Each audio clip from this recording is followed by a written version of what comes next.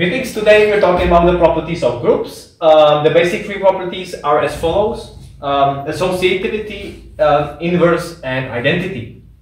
And for a concrete example, a very good example of group which is used probably the most in the beginning, is the most basic one could think of, although actually there's one more, very similarly looking but slightly different, but in this one it's probably the most general, is real number set. So let's talk about the real numbers.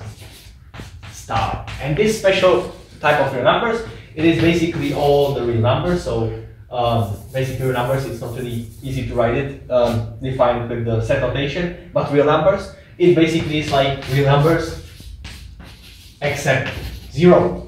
And why? It's because for one of the requirements we'll have in the group that I'll now show, 0 would actually cause a problem.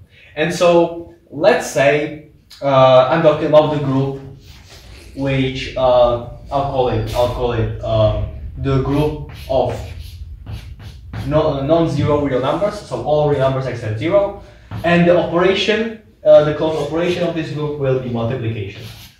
Alright, and so with this I'll talk about the three properties. The three properties are as follows.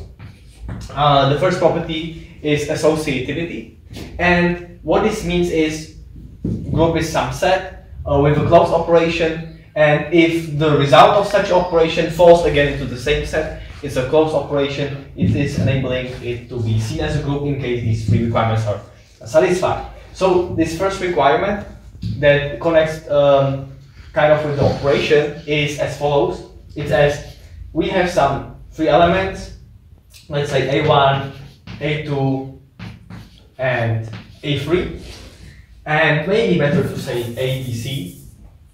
So A, B, and C.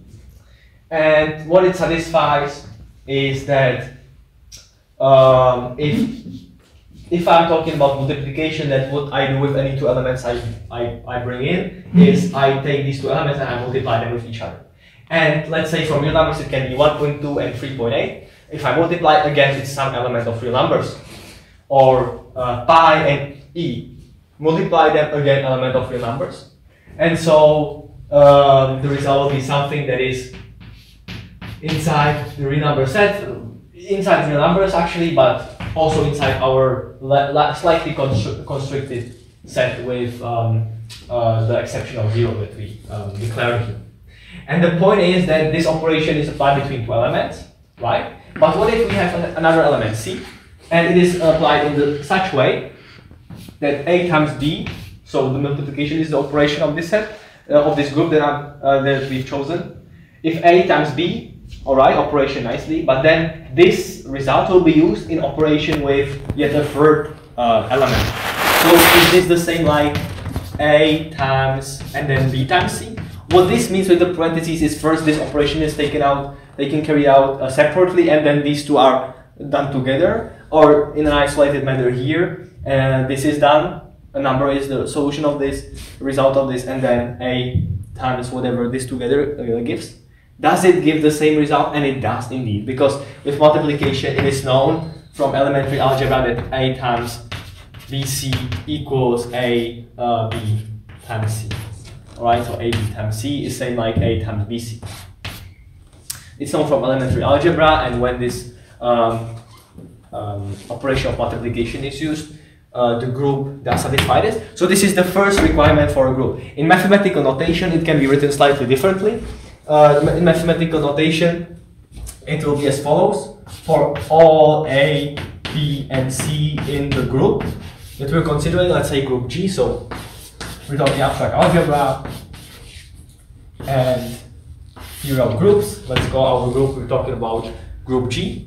And for any three elements A, B, C in G, it is such that it applies that A times B, or A operation B, all that operation with C, is going to be the same like A in operation with B, which is in operation in C. So it can be done like this with C, or just A with the other two.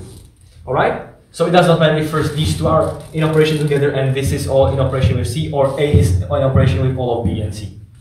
Alright, so this is called associativity. Then we have something called identity. And identity is there's some identity element E such that, and this is not the Euler number, this is simply some identity element denoted as some letter E. There's some identity element that whatever the operation is, and in this case it's nice that we've chosen multiplication. In such case it's easy to verify. There's some identity element such that for some element A, where A is inside the real numbers, there's some element A, and if it's multiplied by E, again A is yielded from it. So there exists an E inside the same set, which works in the way that if it goes into operation with some other chosen element inside the set, it will give the same element. In mathematical notation, for every A inside the group G, there exists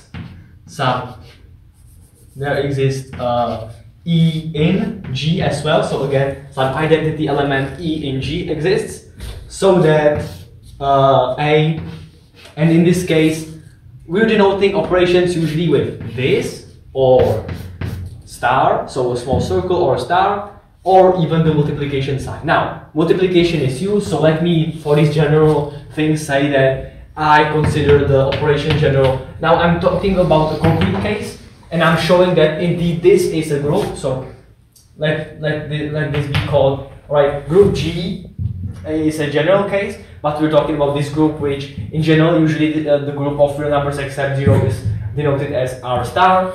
Could also call it G, but anyway, both this example group, just like this general G that I'm talking about here in this mathematical terms, both satisfy the requirements. That's why it's used for illustration as follows. So the point is, for any element in the group, there exists again another some element, identity element E in the group, such that A with the operation applied by E is going to still equal A. Alright?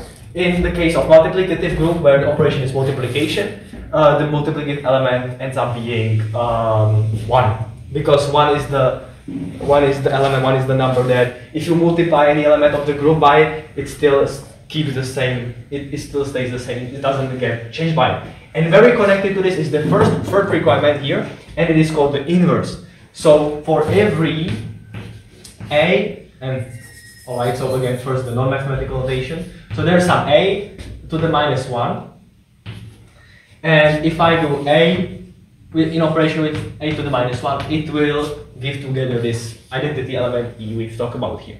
So in mathematical notation, it means that there exists some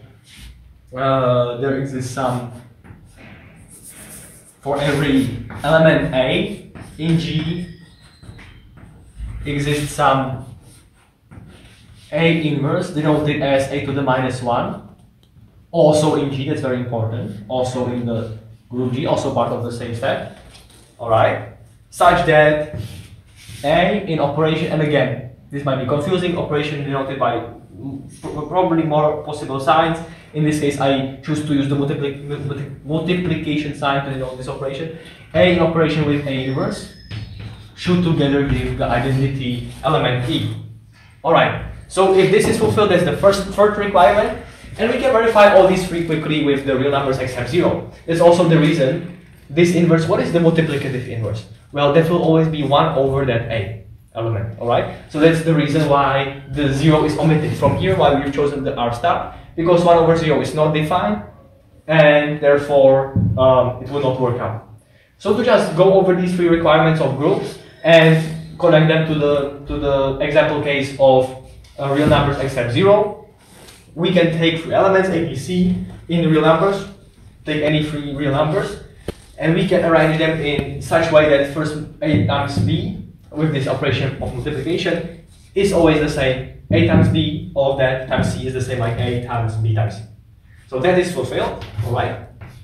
Then the second thing is, if there's some identity element E, so that with the operation which is multiplication, so that any element from these non-zero real numbers multiplied by E will still be A. Well, yes, and namely in the case of this group it will be 1, so the identity element will be equal to 1.